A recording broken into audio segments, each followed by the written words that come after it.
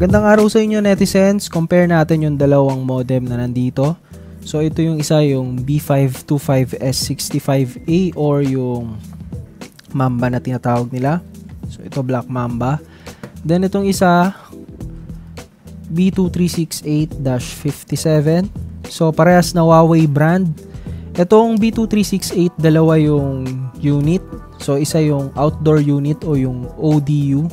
Ito naman yung IDU, indoor unit. So ito yung nilalagay sa loob ng bahay at dito nakukuha yung wifi connection or wifi signal. Then ito naman yung sumasagap ng LTE signal. Nilalagay ito sa labas ng bahay or sa bubong. Basta sa labas siya ng bahay nilalagay para makasagap ng magandang signal. Waterproof din tong unit na to. Then ang gagamitin nating pang test itong racket SIM ng Smart. Kasi smart yung malakas yung signal dito sa area ko. Pero bago natin simulan yung video, sa mga bago pa lang dito sa channel, make sure na mag-subscribe kayo. And huwag nyo kalimutan i-hit yung notification bell para updated kayo sa mga latest uploads ko. So simulan na natin yung video. So quick specs lang tayo. Itong Mamba, CAT6 na to and 2.4 GHz and 5 GHz yung signal niya. Then may carrier aggregation din siya. Ito namang B2368, CAT19 and may 2.4 and 5 GHz Wi-Fi connection. May carrier aggregation din. So simulan na natin yung test dito sa Mamba. Lagay ko lang yung SIM card.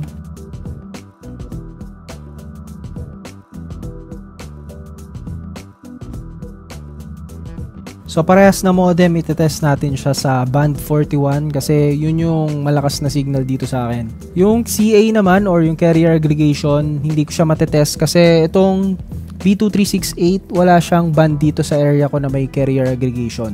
Pero pwede nyo itest yan pag meron kayo. So yan, connected na ako dito sa Mamba sa 5 GHz connection para mas mabilis.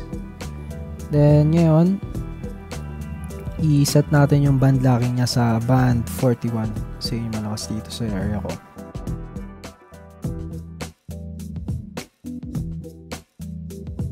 So ayan yung mga available na bands nitong Mamba.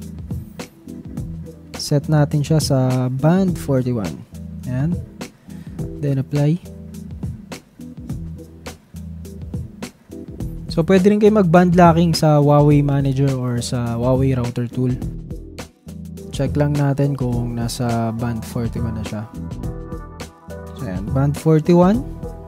Speed test tayo. Piliin nating server, parehas. Smart Manila.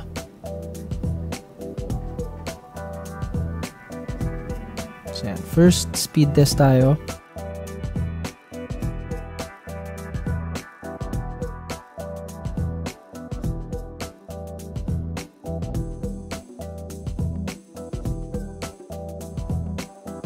So yan yung first speed test, 18.6 yung download, upload niya 5.35. Second test tayo, same server pa rin.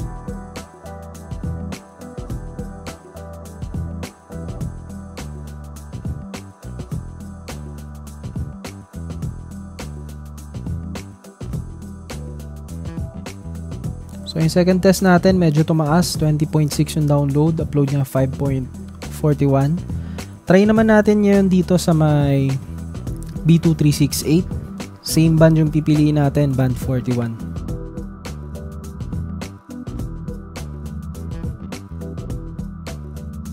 So dito sa B2368, lalagay nyo yung SIM card dito sa may outdoor unit. Yun lang, medyo hassle siya pag nakasetup na sa bubong nyo, then magpapalit kayo ng SIM card. Medyo hassle siya. Kasi kailangan nyo pang kunin yung SIM card dito. Then yung LAN cable, kakabit natin dito sa likod sa may PoE port.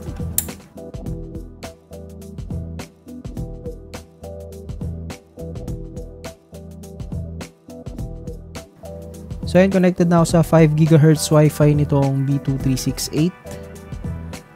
Pakita ko lang sa inyo yung dashboard para makita nyo na rin yung available na bands. So ito yung dashboard ng B2368. Para mag-change band dito sa network settings, broadband. Makikita nyo yung LTE settings.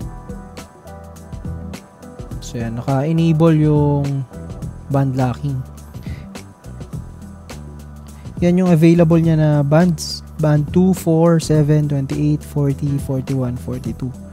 So yan, nakaselect na yung 41 ngayon. Gaya nga nung sinabi ko kanina, hindi ako makapag carrier aggregation dito. Kasi dito sa area ko, band 1 and band 3 yung may CA. So walang band 1 and band 3 tong B2368. Ang kagandahan naman itong B2368, kung naghahanap kayo ng band 42, meron siya. Ito kasing mamba, wala siyang band 42. So kung hinahanap nyo band 42, maganda sa inyo tong B2368. So yan, naka band 41 naman na siya. Pakita ko rin sa inyo sa connection. So yan, naka band 41 na siya. Speed test tayo ngayon. So same server yung pipiliin natin. Smart Manila. Yan. So first speed test tayo.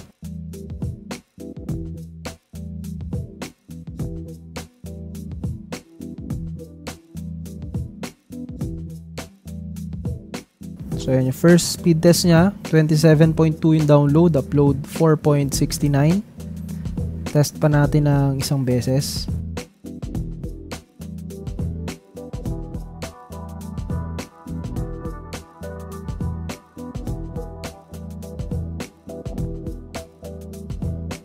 Second test, 29 yung download, upload niya 5.17. So note ko lang din sa inyo na yung ODU natin or itong outdoor unit nasa loob pa ng bahay. So kung ilalagay nyo to sa labas ng bahay nyo, mas lalakas pa yung signal. Hindi lang 29 MB yung makukuha nyan. Kung mapapansin nyo yung ilaw niya, orange lang. So pagka nilabas nyo to ng bahay or sa bubong, magiging green yan, mas lalakas pa yung signal. Kaya kung yung mga available na bands nitong B2368 meron sa area nyo, mas maganda ito yung gamitin nyo. Pero lamang lang yung mamba kasi maraming bands na available tong mamba. So hanggang dito na lang muna yung video natin. I hope may natutunan kayo kahit konti. Sa mga bago pa lang dito sa channel, make sure na mag-subscribe kayo. And huwag nyo kalimutan i-hit yung notification bell para updated kayo sa mga latest uploads ko. And kung di nyo pa nabisita yung Facebook page ko, yung Pinoy Internet, bisitahin nyo na rin at i-like. So hanggang dito na lang. Salamat!